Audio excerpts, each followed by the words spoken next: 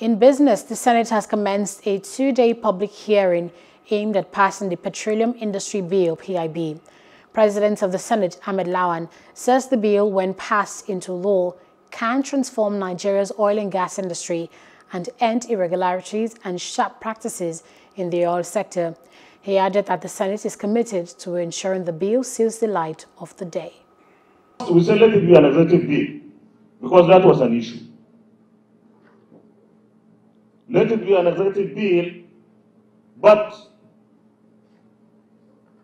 with significant consultation with our committees, particularly in the National Assembly, our petroleum and gas-related committees, before the final shape of the bill.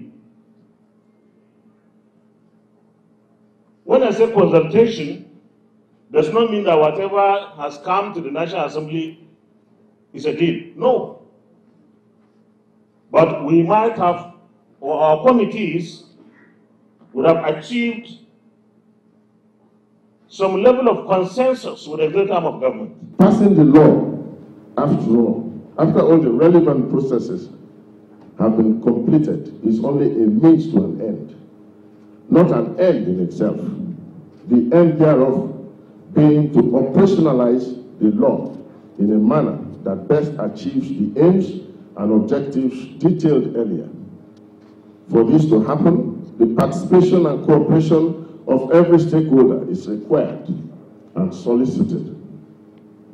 The law can have the desired multiplier effect on the economy, investment, infrastructure, employment, the environment, and well-being of the citizens only when we all work together to bring into existence the state of affairs within our expectation. Hello, hope you enjoyed the news. Please do subscribe to our YouTube channel and don't forget to hit the notification button so you get notified about fresh news updates.